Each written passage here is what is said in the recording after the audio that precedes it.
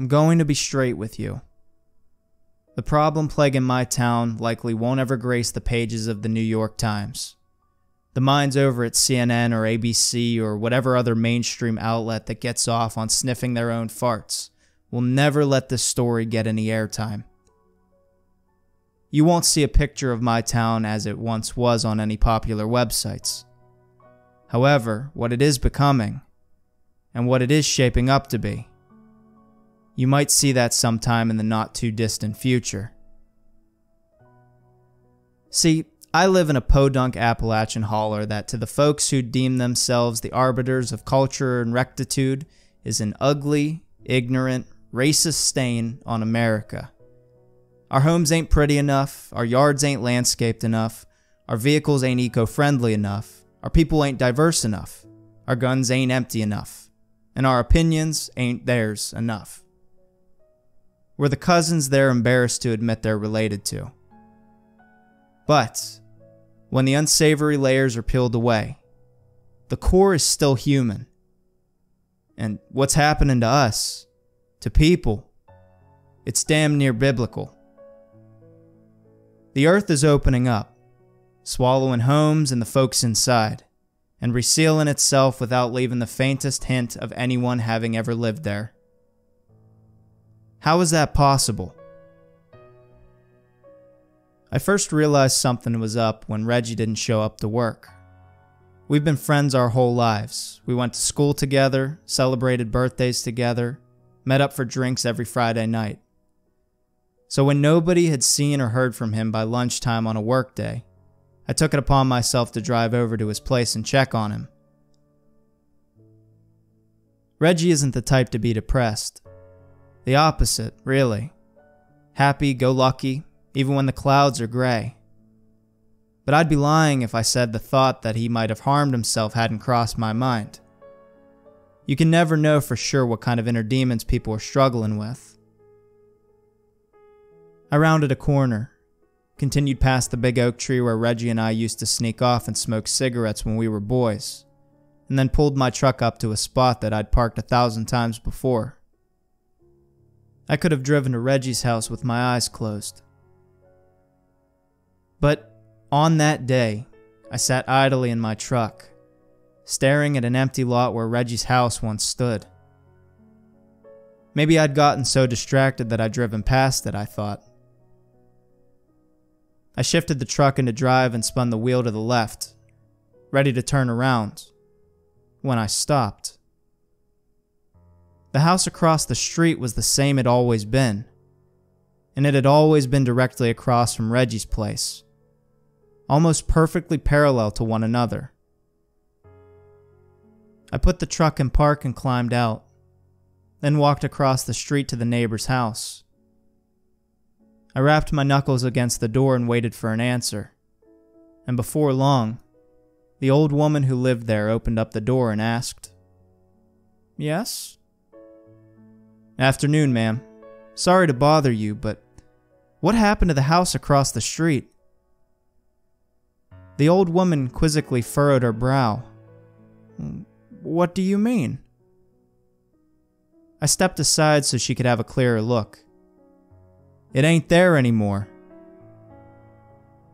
Her mouth fell agape, and she stepped out onto the porch. "What in God's name? Reggie's house is gone." Part of me was relieved to have confirmation that I hadn't gone crazy, but that dissipated quickly now that it was clear that Reggie's house, which had been built on a solid foundation, had somehow vanished without a trace. You never heard nothing. No trucks or tools or... The old woman shook her head. "Nothing. It don't look like a house was ever even there. How can that be?" "I don't know. What about Reggie? Have you seen him today?" No, You know what?" The old woman turned and stepped back into the house. "I'm gonna go call 911. Come on in." "You go ahead. I'm gonna see if there's anything left on the ground." I'd be careful walking around over there if I were you. Something ain't right. I nodded and continued towards where Reggie's house had been while his neighbor disappeared inside to make the call. I lingered on the street a moment, searching the lot from a distance, then carefully stepped closer and tapped the yard with the tip of my boot. Confident that the ground was solid, I committed both feet to the grass and began prodding the lot for clues. There wasn't a brick to be found, not a screw or board or any material that I could find. It really was as if nobody had ever lived there before. I reached into my pocket and pulled out my phone, and held it to my ear as I attempted to call Reggie once more, and just like the other times, it went straight to voicemail. I waited for the beep. Hey, Reggie, mighty worried about you. I'm at your house is gone, and I don't really understand how that's possible, but give me a call if you get this. Okay, bye. I returned the phone to my pocket and sighed. They ain't answering. I turned around to see the old woman standing in her doorway with her phone held to her ear. What? I asked. The dispatchers ain't answering. I started making my way back toward her, when all of a sudden, her home sunk about a foot into the ground. Dust puffed up from the foundation as wind chimes dangling above the front porch clamorously rang, drowning out the old woman's cries as she stumbled and fell backward into the house. I froze, untrusting of the earth beneath my feet. The old woman struggled to get back up. Her mouth was moving, but I could hear only the sounds of bells, as they gradually became quieter. Her cries for help took the lead as she continued to try and push herself to her feet. I snapped back to reality and yelled, "Hold on!" as I began to hurry across the street. Then, just before I could make the first step onto her property, the earth opened wide and, in an instant, swallowed the house whole. I slid to a stop inches from a steep drop and watched the house break apart as it plummeted toward a distant sea of flame.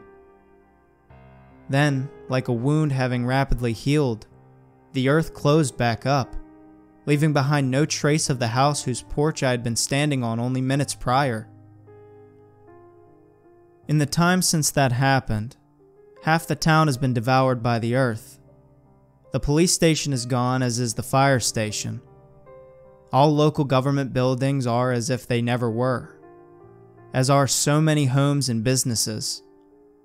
Those of us still living have tried to leave, but the earth has opened up around us and has remained that way. The gap is too large to cross any way other than by air, but the few helicopters the town had have all vanished, and this region is too mountainous for planes. There seems to be an intelligence behind all this, as the hasty removal of all local government and means to escape must be deliberate. But, at the same time, there is a randomness as well, when you consider Reggie and his neighbor and so many others. We've contacted the outside authorities for help and have received only silence. Same with the media. We can reach them as we can you. You are the proof that we can contact the outside. Please, help us. In the meantime, we wait on uncertain ground.